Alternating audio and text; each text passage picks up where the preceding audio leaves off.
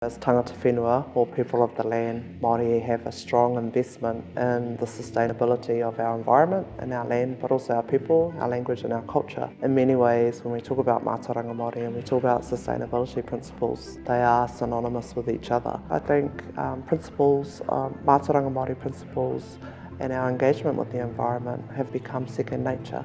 So how we think about kaitiakitanga has been socialised quite widely across the country, and so it feels like it has already integrated. One of the exciting proposals that we're putting together is around the redevelopment of the Marae complex using the Living Building Challenge, and under we're calling the Living Pa project. That redevelopment will be about bringing Matauranga Māori and sustainability to the heart of this university. It gets us to think about not only our relationship to each other as people, but also our relationship with the environment, and give actual effect to the university's commitment to sustainability, and but also honouring Te Tiriti o Waitangi.